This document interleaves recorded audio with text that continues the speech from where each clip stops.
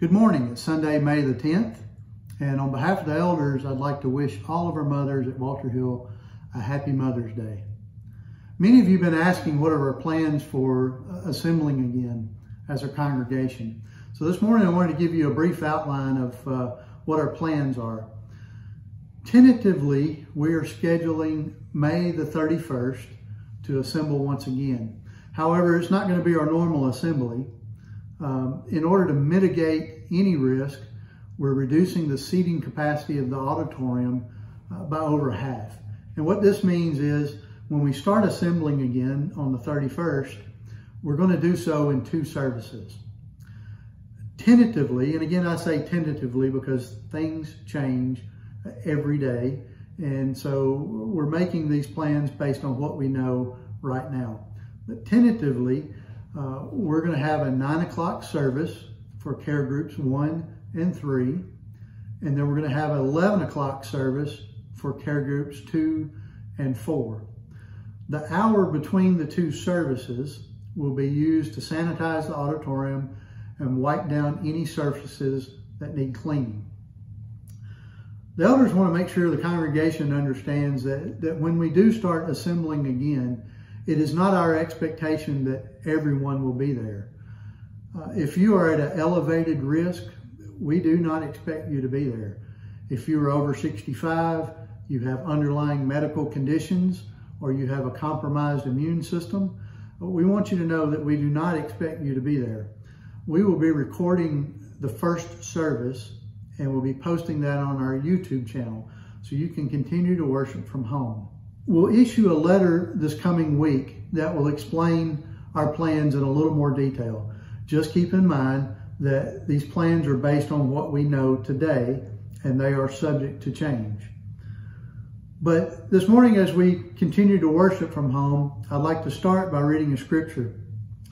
Psalms chapter 33, starting in verse 10. The Lord brings the counsel of the nations to nothing. He makes the plans of the peoples of no effect. The counsel of the Lord stands forever, the plans of his heart to all generations. Blessed is the nation whose God is the Lord, the people he has chosen as his own inheritance. Let's all worship. Hello, church family. We love you. We miss you. We hope you're all doing well. And I'd like to wish a special Happy Mother's Day to all my Christian sisters. We love you and miss you. We love you so much, church family. I miss seeing you. We love you. We miss you. Love you. Love you. Can't wait to see you all soon. Bye-bye. Bye.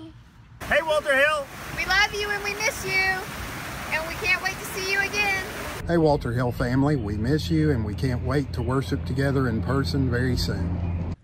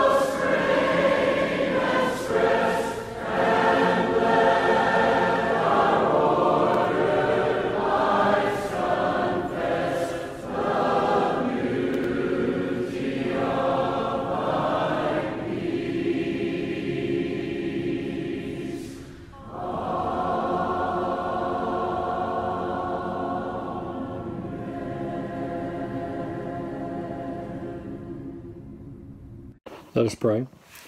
Heavenly Father, we're so thankful for this day and there are many blessings. We pray that you'll be with us as we're worshiping today.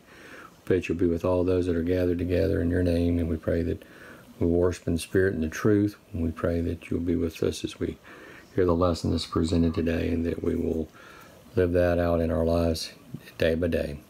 We just pray that you'll be with the church today, and especially those of Walter Hill that are dealing with different issues, especially those that are shut in or in the nursing homes that are being a little bit isolated right now. We know that must be really tough right now. We just pray that we can step out and help those people in need. We just pray that you will help us to always believe in you and trust in you, and help us to understand that you made a promise that you would get us through any issues if we just continue to believe in you and trust in you. And we are at that situation now, and we should be at all times. And we just pray that, especially at this time, that we can trust you and put it in your hands. And we just pray that you will continue to bless us and take care of us always. Be with our leaders. Be with those that are making tough decisions right now. We just pray that you will continue to bless them and help them to make the best decision that you see fit. We just go with us always. Be with us throughout this day and throughout our lives. It's through Christ's name we pray. Amen. Today's scripture reading is Exodus 2, 1-6. And a man of the house of Levi went and took as wife a daughter of Levi. So the woman convinced and bore a son.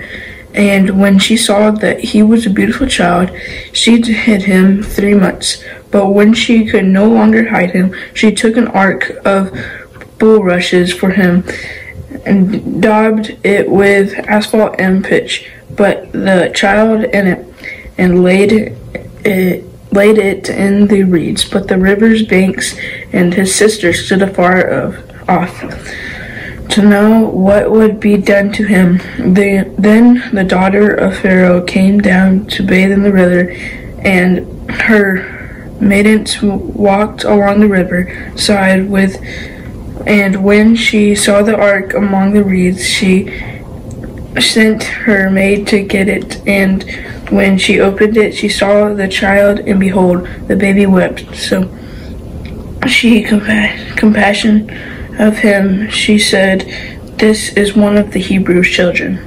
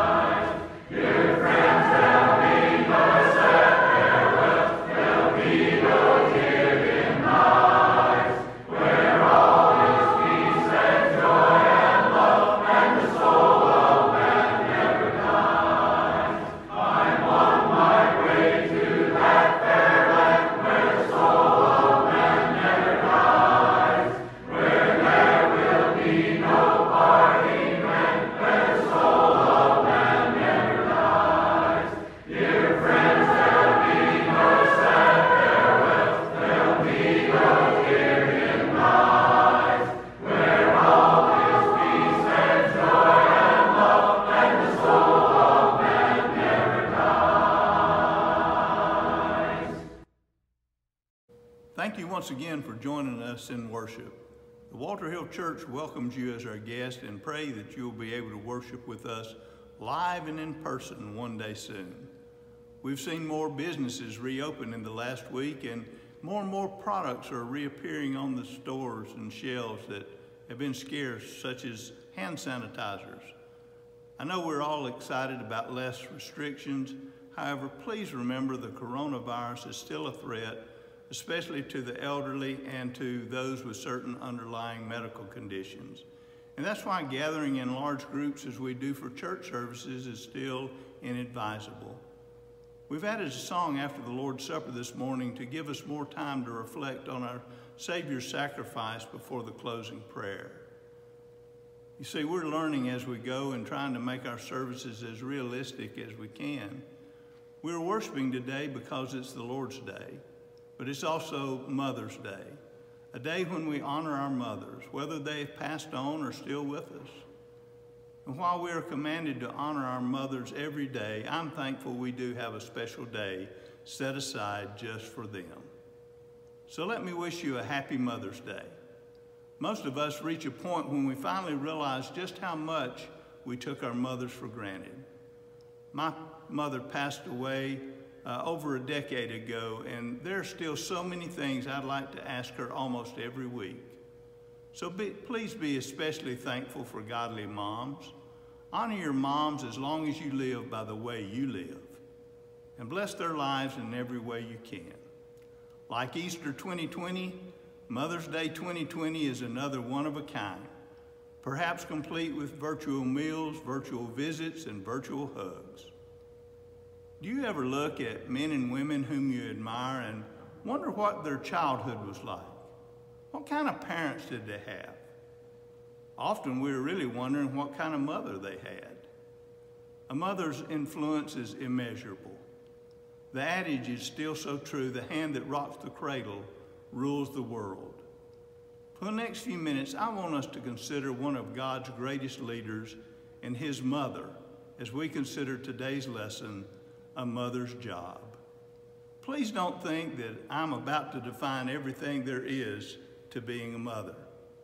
To tell you the truth, we know so little about Moses' mother, but I believe we can draw some inferences from Scripture to help us honor her.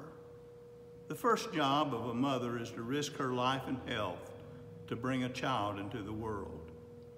With epidurals and lower infant mortality rates, most Mother's Day sermons are not loaded with this aspect anymore. However, pain still accompanies child's birth, as the Lord God promised the woman in Genesis 3 and verse 16. Additionally, mothers know how their bodies were affected by pregnancy and giving birth.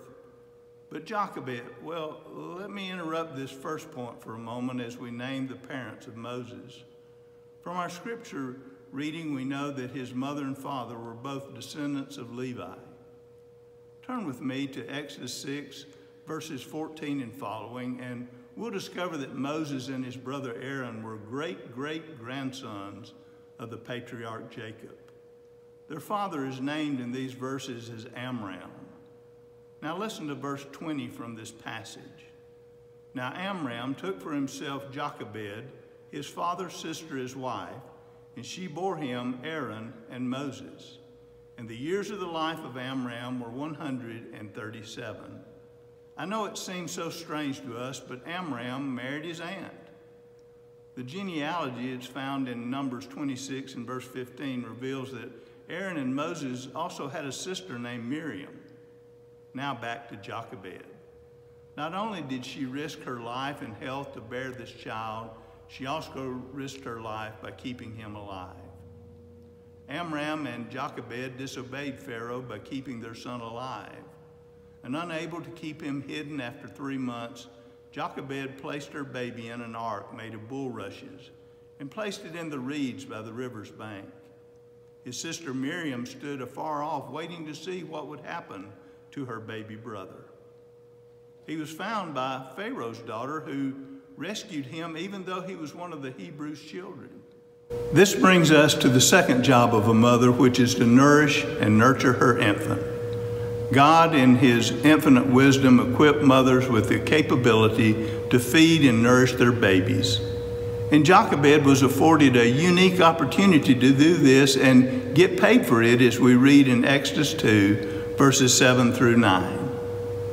Then his sister said to Pharaoh's daughter, "Shall I go and call a nurse for you from the Hebrew women, that she may nurse the child for you?"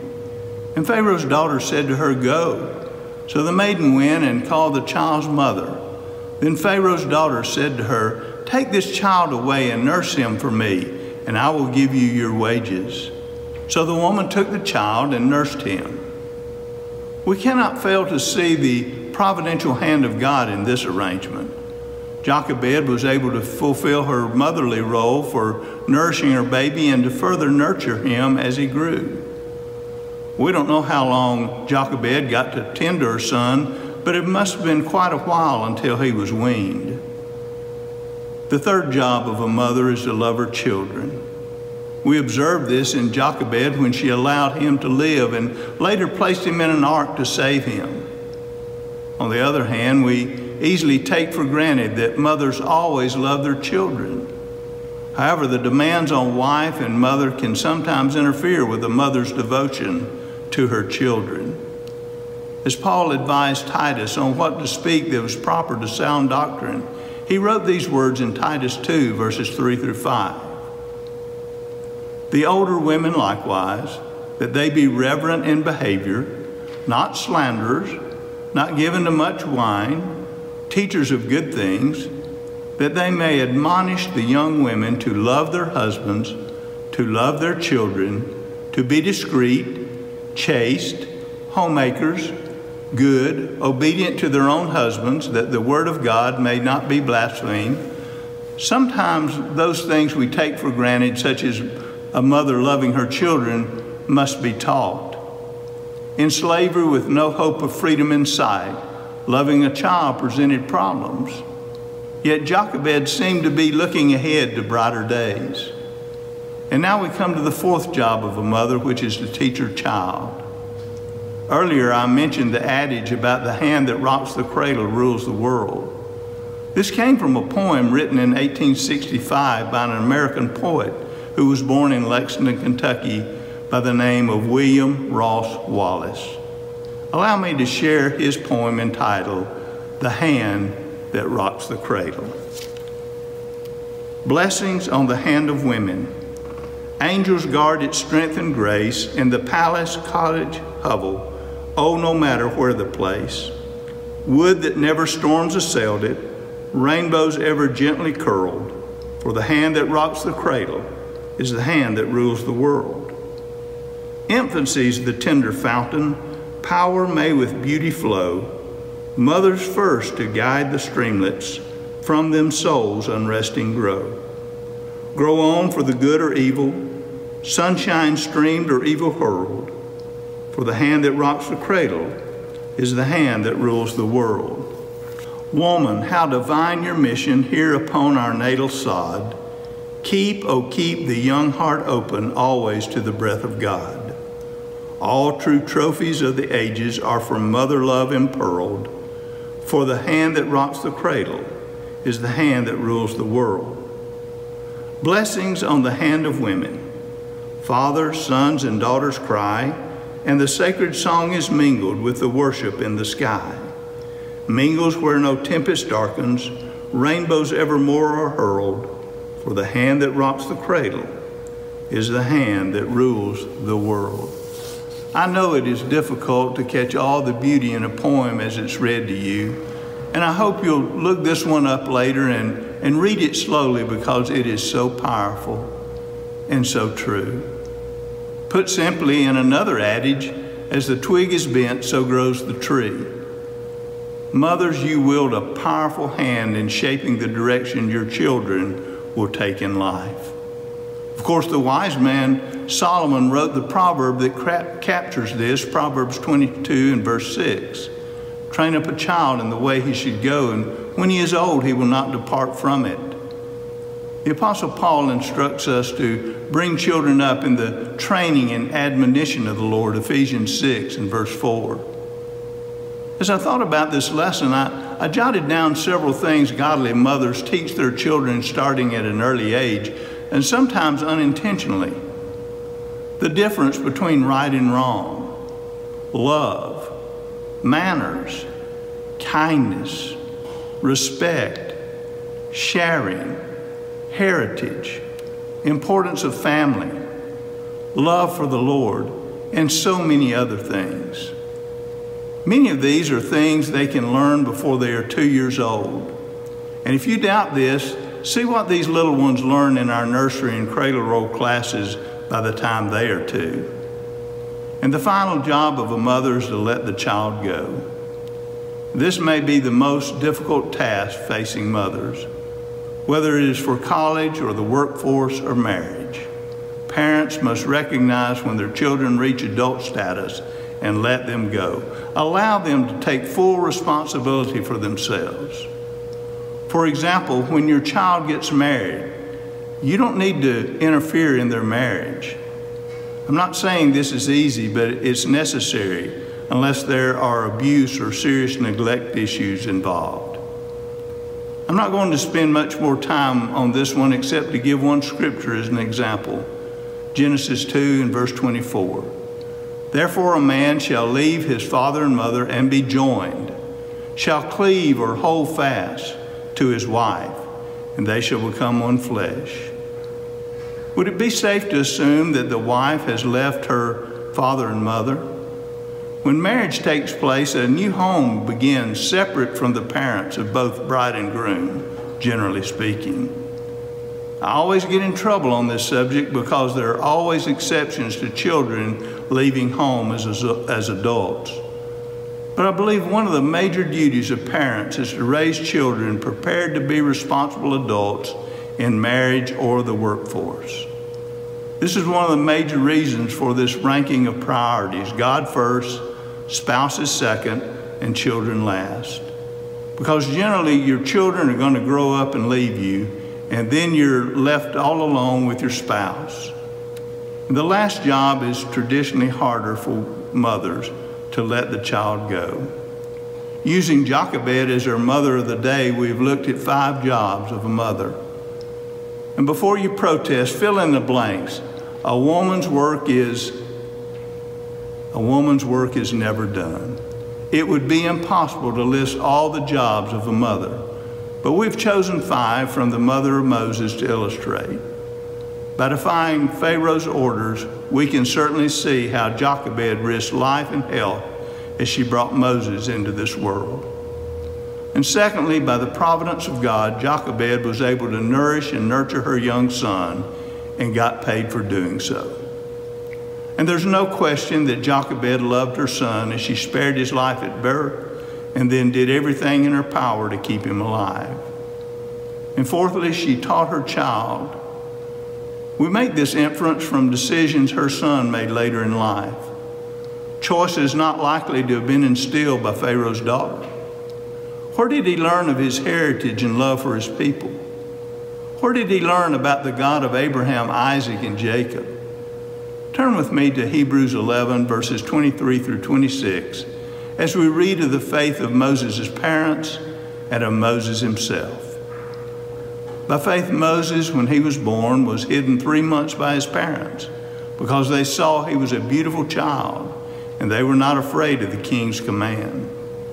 By faith, Moses, when he became of age, refused to be called the son of Pharaoh's daughter, choosing rather to suffer affliction with the people of God than to enjoy the passing pleasures of sin, esteeming the reproach of Christ greater riches than the treasures in Egypt. For he looked to the reward. You see, only Jochebed could have instilled faith in the Lord God of Israel in her son, just like Timothy's mother and grandmother did in him. And finally, Jochebed let her son go, once in the ark and once after weaning him. I know this was much earlier than is customary, but Moses had learned well on his mother's knee. As we honor our mothers on this Lord's Day, let's also honor Jochebed for passing her faith on to her son, named Moses by his adoptive Egyptian mother. In the process, may we glorify the God who created motherhood and sent his only son to earth, born of a woman. This has not been a lesson on how to become a Christian, so let me just provide this reminder. We know from John 3:16 that we must believe in Jesus as God's only begotten Son to be saved. Luke 13:3, Acts 2:38, and 2 Peter 3, verse 9 stress the necessity of repentance for salvation. Matthew 10:32, Acts 8:37, and Romans 10, verses 9 and 10 point to the need for confession in salvation. And Mark 16:16, Acts 2:38, and 1 Peter 3:21 make it clear that baptism is a requisite for salvation. If you've never taken these steps to make Jesus your Lord and Savior, may I encourage you to study and prayerfully consider doing so.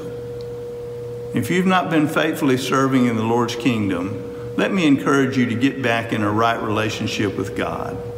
If we can assist you in obeying God's will, please contact us through our website at www.walterhillchurch.com. To our Walter Hill family, these are strange times, but if you have any spiritual needs, please contact your elders or ministers. We're here to help in any way we can. And until next week, stay safe and may God bless you. Will you bow with me as we pray, considering our collection or contribution to the Lord? Our Father, we thank you so much for loving us more than we can fully comprehend. You've given us everything. You've given us your Son. As we reflect upon the spiritual blessings that you have provided to us, we are thankful that you have given us the opportunity to express the depth of our love to you as we remember to give in our worship to support the work of the church. We pray that we do so willingly, cheerfully, and purposefully. And we ask your blessings upon the gift and upon the givers. In Jesus' name, amen.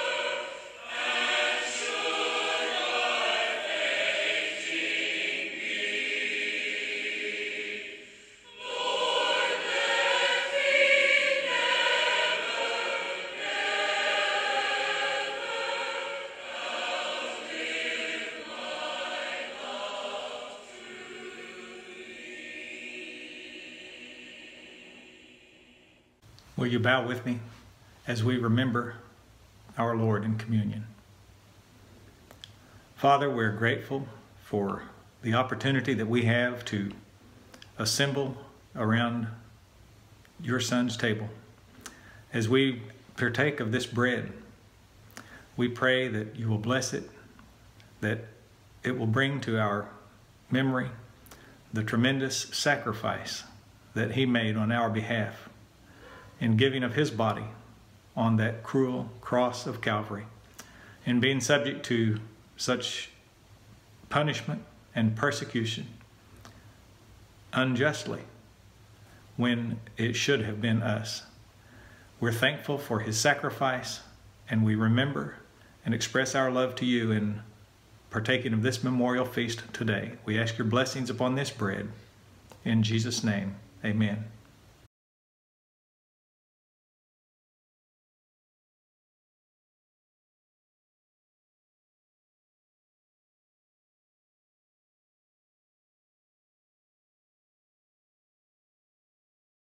Let's bow as we pray before partaking of the cup.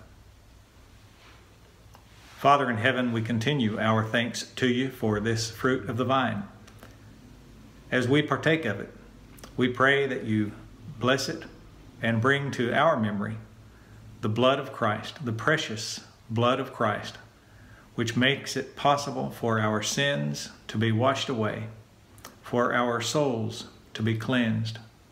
We recognize, Father, our need of a Savior, and that he, Jesus, is the only one that could provide that sacrifice for us. As we partake of this, we pray that we do so in a proper way and remembering his blood. In Jesus' name, amen.